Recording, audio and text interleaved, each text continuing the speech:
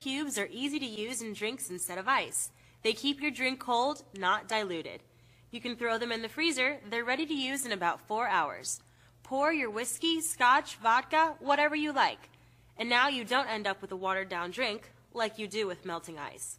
Afterwards, just wash and freeze. They come in a set of 6, but you might want to get more than one set.